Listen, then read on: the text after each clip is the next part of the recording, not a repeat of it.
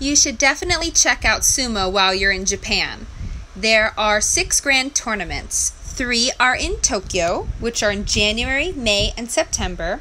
1 in Osaka in March, 1 in Nagoya in July, and 1 in Fukuoka in November. So sumo tournaments start in the morning and then typically finish around like 5 p.m. They're really fun to enjoy. You can even shop and buy goodies, which are really cool. And there's always fun things to watch, like sumo wrestlers getting flipped out of the ring, which is the most exciting.